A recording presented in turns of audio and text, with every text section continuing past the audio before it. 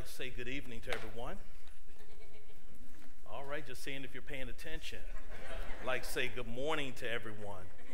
So good to see everyone here on this morning that thought it not robbery to study another portion of God's holy and divine word. There are some familiar faces I see in the audience, and then there are some faces I haven't seen before, but maybe you have seen me even though I haven't seen you. And so if you've never seen me before or heard me preach before, I'm nothing like Shane Scott. I know he did your meeting earlier this year, but mainly the biggest difference between Brother Shane and I is that I'm just a tad bit darker than he is.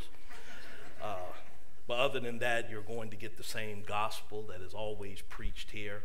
I'm just leaving Midland, Texas, finishing a meeting there last week. And so when I asked what should be the theme for this week, I looked on your website, listened to a few sermons, and so I figured I was going to preach something pertaining to drawing near to God or drawing nearer to God. And I said, well, what did Brother Shane preach? And I was told. And then I said, well, what do you want me to bring? And they said, well, you know, whatever series you have that you think would be beneficial to the congregation. And I said, okay. And so I started working on something until I got a text 10 minutes later and said, you're doing Ephesians 4. And so I didn't volunteer for Ephesians 4. I was voluntold that I was going to be preaching on Ephesians 4, but it's a great text, and I really enjoyed putting together the series of lessons for that. I just wanted to put it together in a comprehensive format that I thought would be beneficial to this congregation. Now, usually when a preacher puts together a series for a gospel meeting, the local congregation is the guinea pig first to be able to work out all the kinks and then say, okay, I figured all that out. Now I can preach it to the people I intend to preach it to. Didn't have this luxury. You all are the guinea pigs for this series. And then based upon how you respond, we'll see if it's appropriate for me to bring it home and preach it to the brethren in Tucson. But I just want to thank you for the invitation. This meeting has been in the planning for quite some time. We know that COVID has derailed a lot of things.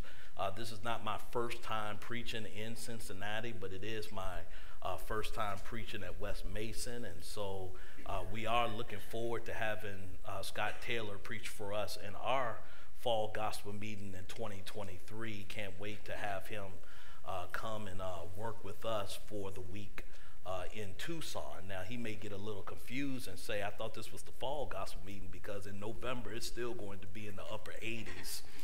And it's going to be fine. There are no changing of leaves on trees because we don't have trees. We have cacti. There is no grass. We have rocks, you know. But we do have people that love the Lord in that city, and it's growing each. The city is getting bigger every day, as well as the church, and we're just so thankful for the work that God is doing in that geographical location. Before we go into our series on Ephesians chapter 4, I believe it's very important for this part of the class to do an overview of the book of Ephesians. The book of Ephesians is a very important book, a very easy book to read, but it's a very practical book that you can read it as a devotional and learn something on a daily basis that will help you to become a better Christian. It's one of those books that if you really want to get your Bible reading in, the book of Ephesians is one of those books. One of the things that many people struggle with is trying to do some type of daily Bible reading. That's why we rely on things such as devotional books that has a scripture or two in it so we can at least say we got it in. But I've learned that if you look at the book of Proverbs and you read a proverb a day, it does keep the devil away. I mean, it's 31 chapters in Proverbs. You read a proverb a day, you could finish that book within a month. For the months that have 28 days, 29 days, or 30 days, you're just going to have to, on that final day, just finish the book. If you want to do a reading of the gospel accounts, we see that Matthew has 28 chapters, John has 21, Luke has 24, Mark has 16. And so if you read each of the gospel accounts per day until you get done with all of that, you can read all 4 gospel accounts in 1 month if you read 4 chapters a day. And then after the first 16 days, you now only have to read 3. And then after 24 days, you only have to read, or after 21 days, you only have to read 2. After 24 days, you only have to read Matthew, and you would have completely read the entire gospel account. Or if you look at the book of Psalm, I've been doing a series of Psalm. I know Psalm has gotten me through the pandemic, that every gospel meeting that I've done prior to this one has been a series on the book of Psalms. And so it's quite refreshing that I get to talk about another book of the Bible other than the book of Psalm.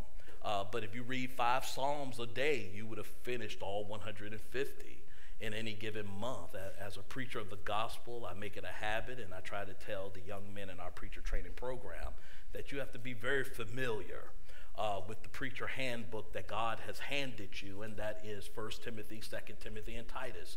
We do a lot of reading out of those books. As a matter of fact, in the local preacher study that we're doing in Tucson right now, we're just hearing preachers preach and teach and give lectures on each chapter in those 3 books that has really been blessing my life. But when you look at the epistles of Paul, these short epistles, especially the epistle of Ephesians, it's an epistle that you could read in a day that gives you the information that you need as a Christian as to what you need to do to get into Christ.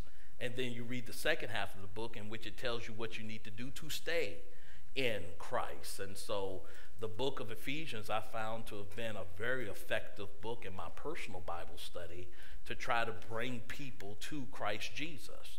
You read chapters 1, 2, and 3, it tells you the benefits of being in Christ. You read Acts chapter 19, which talks about the church in Ephesus, to tell you what they did to get into Christ. And once you have convinced a person what they need to do to get into Christ and why they should be in Christ, you look at chapters 4 through 6 that convinces them and shares with them what they need to do to stay in Christ. And that's the usefulness of the book of Ephesians. So I just want to talk about the epistle itself, and then I want to talk about the city as to why this epistle is so important. And then I want to talk about the church that was established in this city and some things that we can learn as people of the 21st century, free moral agents, Christians in this millennium, if you will, that will help us to make heaven our home as a result of learning from the lessons of our brethren of yesteryear. And so first, let's talk about Ephesians. The book of Ephesians is named such is because it was written to the disciples that were in this place called Ephesus. Now, the time frame in which this was written puts us around either between 60 to 62 AD. Some may say 64 AD, but if you read the book of Ephesians, using Acts sort of as a barometer, if you will, to try to plug in some of these epistles in chronological order, it would bring you to an earlier date rather than a later date. This epistle was written by the Apostle Paul. We see that the Apostle Paul was very important to our faith in regards to him being used by the Holy Spirit to write the things that he wrote, since he penned over half of the New Testament. Now, just to see if anybody's good with math, how many books are there in the New Testament? 27. Who said that? Outstanding. So you are clearly the smartest one in this congregation. 27. All right. And so how many books did the Apostle Paul write?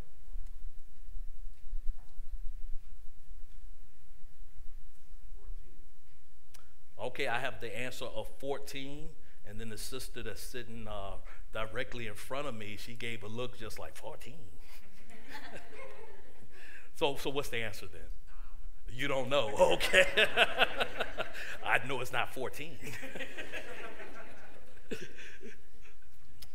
Some say 14, but more conservative estimates say 13. And the reason why is because you have this book called Hebrews, in which there is no author stated in that book. Many believe that it was written by the Apostle Paul, but the Bible does not say. But I do know for certain who did write it. It was the Holy Spirit, and so I am confident of that. But as far as who was the earthly writer, the one that the Holy Spirit moved to pen those words, we do not know. But many believe it to be the Apostle Paul. So if you believe it's Paul, the answer is 14. If you believe it is not the Apostle Paul, then the answer is 13. So that brings you either slightly below 50% of the New Testament or a little over 50% of the New Testament, because half of 27 is what? 13 and a half. All right, very good, very good. And so we see that the Apostle Paul did write approximately 13 to 14 books of the New Testament. Ephesians is one of those books. He even says himself in the beginning of the book that he is the author. It is considered one of 4 prison epistles. The reason why they're called prison epistles is because these are at least 4 letters that he wrote while he was in prison.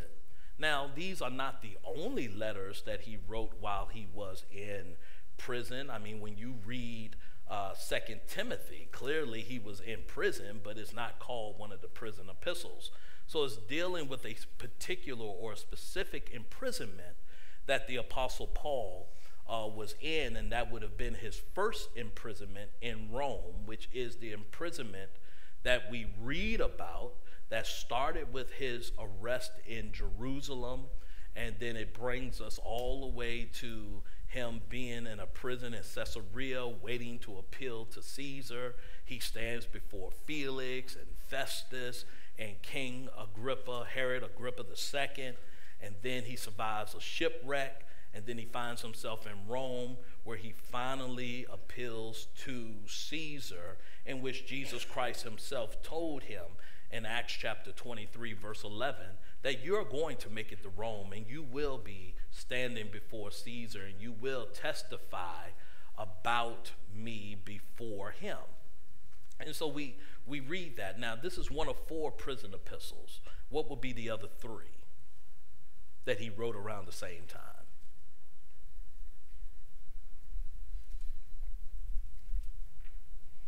Yes, sir.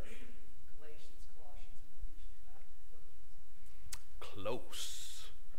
Let's remove Galatians, and then you can either phone a friend or ask the congregation and get the 4th one. So you got Ephesians, Colossians, Philippians. There was one more. What was it again? Philemon. Very good, very good. And so these were the 4 prison epistles. 3 were written to congregations. 1 was written to an individual. The letter to Philemon was written to an individual addressing a slave of the slave of Philemon, a man by the name of Onesimus. Onesimus fled Philemon, who was a Christian. Some way, somehow, he bumps into Paul while he's in prison in Rome. He became of service to the Apostle Paul. And so the Apostle Paul let him know what his responsibilities were. Now, since he is a Christian, that he has to go back to Philemon. But he accompanies Onesimus with a letter to Philemon to remind Philemon as to how he needs to respond to Onesimus, and he's not to take advantage of him because he is a Christian, but he's to treat him like any Christian would. And so that is the discussion in that particular letter. We see the letter that is written to the Philippians, which is a letter of joy. The Philippians were meeting the needs of Paul. The church in Philippi would have been a church that would have been established during the second journey of the Apostle Paul. Around Acts chapter 16. As a matter of fact, God had a plan. Paul wanted to go to Asia, which is where Ephesus is in Acts chapter 16, but the Holy Spirit forbade him, Silas and Timothy, from going to Asia. And that night, Paul had a vision of a man from Macedonia saying, please come here and help us. And so he figured that that was God's way of saying he doesn't want me to go to Asia. He wants me to go to Macedonia. They go to a city in Macedonia called Philippi, meet a young lady by the name of Lydia. And Lydia was from where?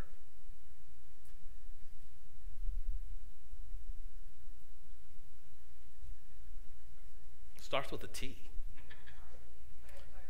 Someone is spelling it. Yes. Yes, Thyatira. Very good, very good.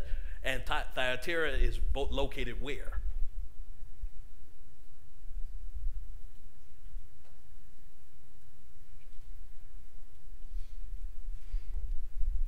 Now, I'm not looking for longitude, latitude, or anything to that effect. Just general area. What continent? Asia. Very good. So God says, I don't want you to go to Asia. I want you to go to Macedonia. But the first person you're going to speak to in Macedonia happens to be from Asia. And so this is just how the good Lord works. And so after that, he then gets arrested for saving a young lady's life. And then him and Silas get beaten, thrown into prison. And then he baptizes his jailer, which is known as the Philippian jailer. And so hence the church in Philippi gets started with the conversion of these two souls. And so he starts to write to them, and the emphasis of that letter is joy. The Colossian letter and the Ephesian letter are roughly the same letter. That's why you can tell that they were pretty much written around the same time. People even consider it a communal letter, that the people in Colossae was supposed to take that letter and share it with the people in Laodicea and Asia, and Ephesus, and the people from Ephesus was supposed to take their letter and send it to Colossae and Laodicea to share with the brethren there as well. But when we look at the book of Ephesians, we see that its theme is God's purpose in Christ. God's purpose in Christ. One of the most powerful phrases that you will ever see in Scripture is in Christ. In Christ. Blessings are in Christ. Salvation is in Christ. Romans chapter 8 verse 1 tells us that there is no condemnation in Christ. If I had the choice to be in Christ or out of Christ, which one do you think we should choose? To be in Christ. Baptism puts us in Christ. Galatians chapter 3 verse 27. Again, in Christ is the safest place to be at all times. Wherever Christ is, I need to be in him. In the pandemic, I was so glad I was in Christ. When I'm in an airplane, I'm so glad that I'm in Christ. If I go to an unsafe neighborhood, I'm so glad that I'm in Christ. If I have to have a conversation with people who have risen up and have called themselves my nemesis, my antagonist, my enemy, my adversary, I'm so glad I'm in Christ. We need to be in Christ, because in Christ is God's purpose. Everything God wants to accomplish for us on this time side of life is in Christ. You will not find it outside of Christ. It's always in Christ. And so look at some of the things that the letter talks about when we look at the letter to the Ephesians. It tells us in chapter 1 that all spiritual blessings are in Christ. And so it helps us as Christians to recognize that everything that we need has to be of a spiritual nature. And if it's of a spiritual nature, then God has given me all things that pertain to life and godliness, according to 2 Peter chapter 1, verse 3. And those things are in Christ. And so if it's in Christ, it's absolutely essential. If it's outside of Christ, I can still survive without it. And this is what separates the Christian from the rest of the world. One of the things that the Apostle Paul shares with the young preacher Timothy, he says, let me let you in on a secret. If you got food and clothes, you're doing better than 75% of the planet.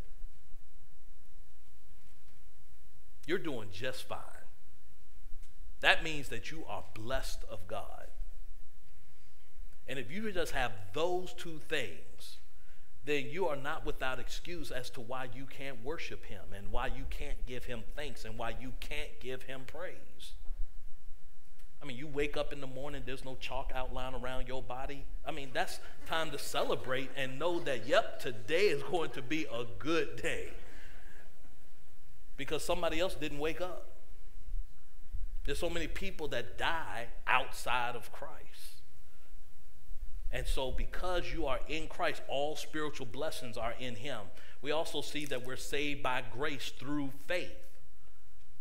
This is why it's so comical to me when people in the denominational world say, well, you believe in a work-based salvation. We believe that we're saved by grace only. And I'm just like, Bible doesn't teach that. Because if we're saved by grace only, then that means that everybody's saved. Because that means that everything depends on God and God alone. Well, it does. And then I'm like, well, where's that in the Bible? And then they go to Ephesians chapter 2, verse 8 through 10, that teaches that we're saved by grace through faith. So that means that I need grace and I need faith. Yeah, like I said, grace only. I'm like, no, but you need faith. See, grace is God's part. Faith is our part. Grace is how God responds to man. Faith is how we respond to God. That's why we're not even saved by faith only. Because if we're saved by faith only, then that means that grace has nothing to do with it, and therefore we can save ourselves if our faith is strong enough. Yes, sir, my friend. You look at Abraham and said that he believed God and was counted to him as righteousness. So, there's the pattern that we follow today. Absolutely, absolutely. And the only reason why that faith even did anything is because God accepted it.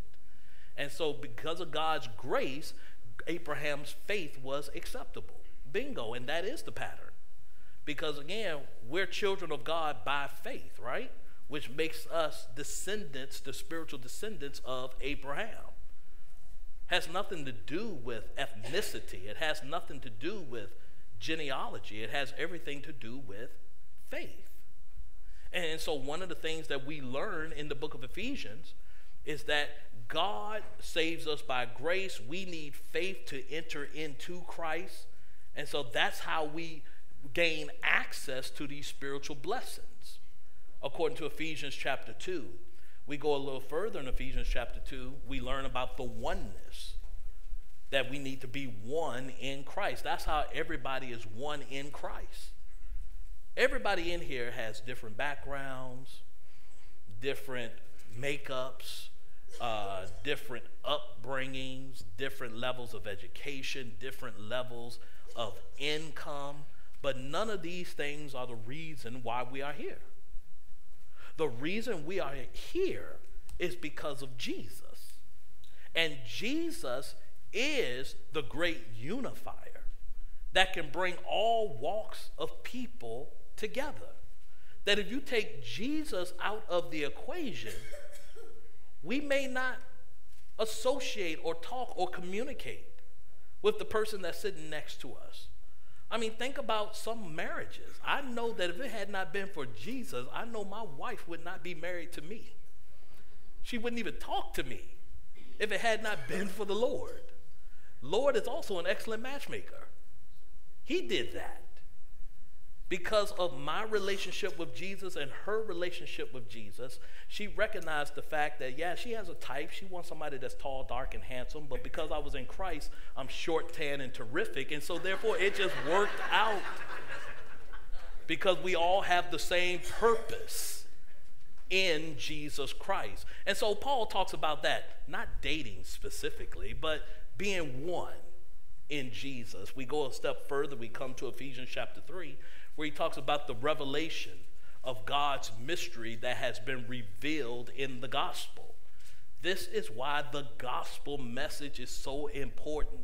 It's more than just talking about the biography of Jesus Christ, who his earthly parents were, where did he come from, what verses talk about his coming, what is he supposed to do when he gets here, how was his life as a child, what was his ministry as an adult. Yes, he died, was buried, and rose again. What is he doing right now?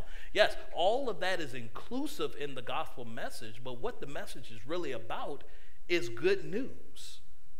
That by Jesus doing what he did and becoming the sacrifice for our sins, we now have a right to eternal life.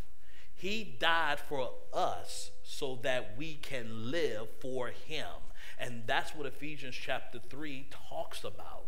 And then we begin to get into Ephesians chapter 4, which talks about the unity in the body of Christ, as well as our new life in Christ. That means the things we used to do, we don't do those things no more. And then we come to Ephesians chapter 5, in which that entire chapter is dedicated as to how we're supposed to walk in this new life, how we're supposed to conduct ourselves. Who is it that we're supposed to be imitating? What are we supposed to look like? Who are we supposed to look like? How do we treat one another? And so the apostle begins to give instructions. He gives instructions to husbands and wives. This is how you conduct yourself in the marital relationship. He gives instructions to parents and children. He basically shares with parents, don't you provoke your children unto wrath. And then he instructs the children, this is how you learn, here's the secret to living a long and prosperous life. Obey your parents. Why? Because your parents brought you into the world and they can also take you out. And so one of the things that someone told me is they said, Antoine, do you have any grandchildren? I said, not yet, thank God, because I got 2 daughters in college, and if they having kids and neither one of them married, we got a problem. And so I said, I don't have grandchildren yet. They said, oh man, when you get grandchildren, they're such a blessing. He said, because I've learned that grandchildren is God's rewards to parents for not killing their children. I said, okay, I can't wait. If God's going to bless me in such a way.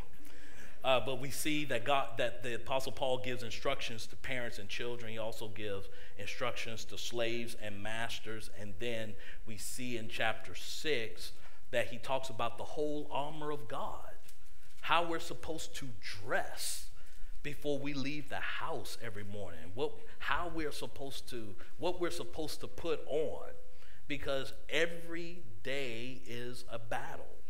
I was told a long time ago that the life of the Christian is nothing more than battles and blessings. Either we're fighting or we're being blessed because we endured the fight. As a Christian, we're either entering a storm, we're either in the storm, or we're coming out of the storm. But you're going to get wet for as long as you are on this time side of life. You can't avoid it. But if you're in Christ, you can endure it. If you're in Christ, you can rise above it. If you're in Christ, you'll be able to make it to the other side. And so the way we do that is with the armor that we wear. This is why we pray. This is why we have our mind stayed on Jesus. This is why we increase in faith. This is why we always are equipped with an axe and 238s when we're trying to tell somebody about King Jesus. I hope somebody got that, Acts 2:38. We talk to people, repent and be baptized. Okay, all right. So I guess the people on this side of the room don't read their Bible. I got a few that do over here. Okay, I understand. I'm just kidding with you. I'm just kidding with you.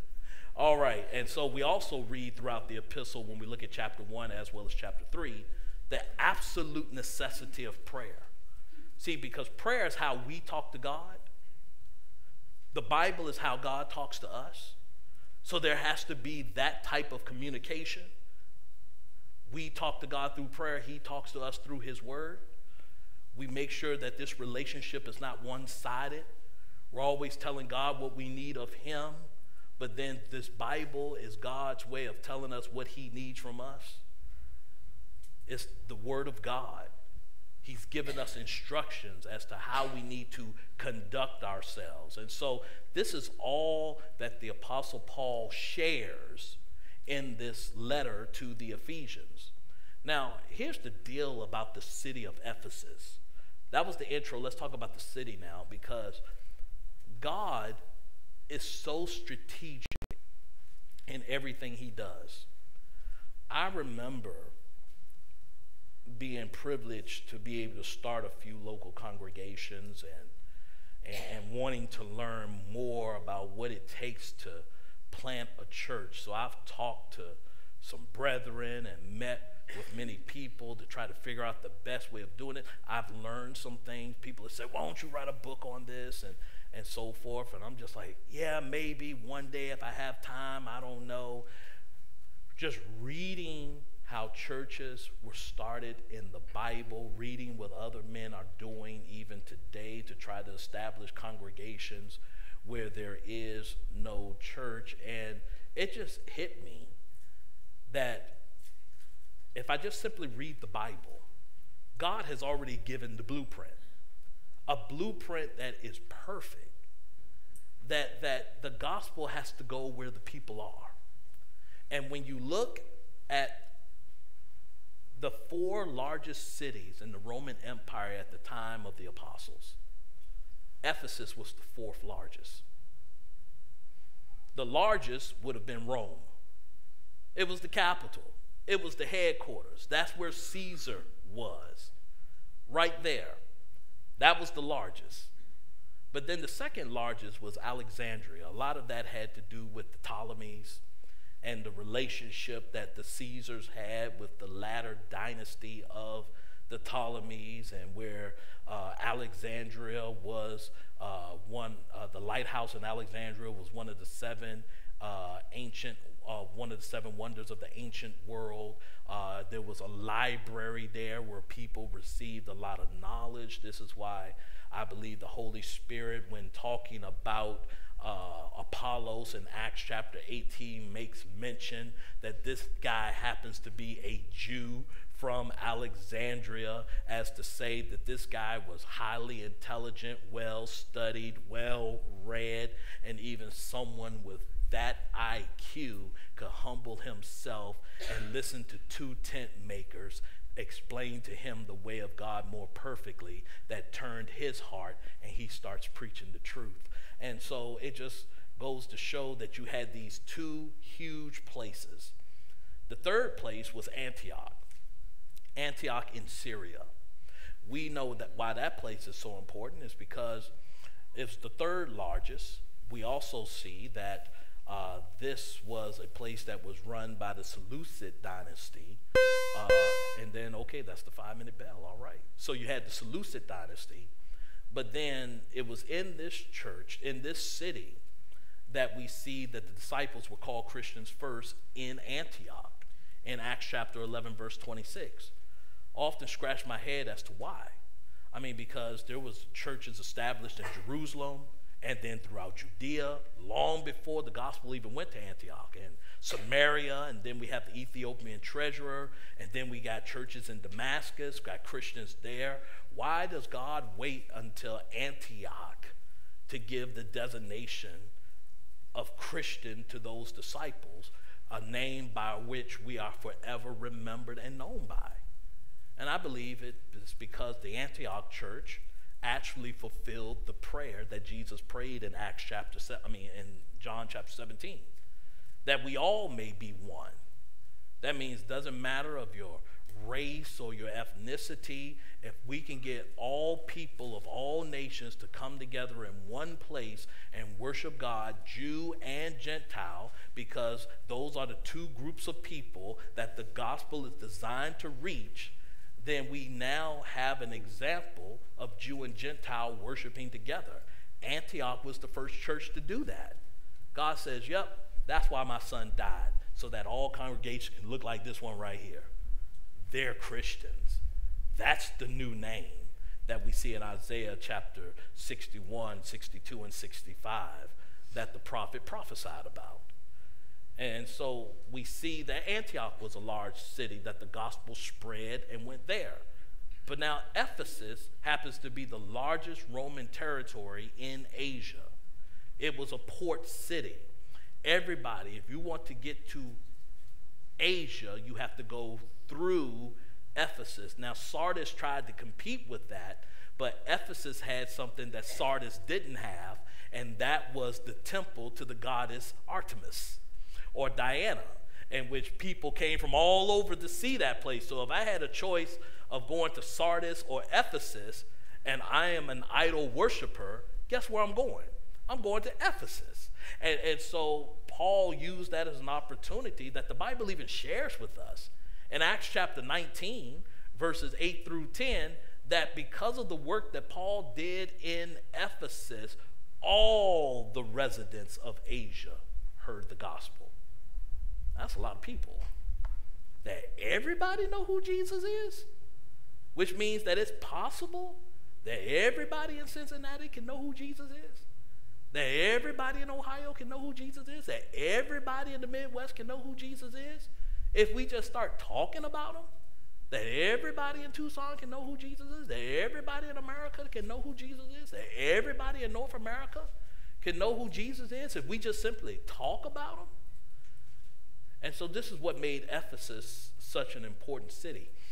During that time, we're talking about 250,000 people at some of the conservative estimates, but that's a lot of people even today in a city. And you're thinking about almost 2,000 years ago to have to manage that many people at that time without the internet, without people going door to door with censuses that are made out of paper.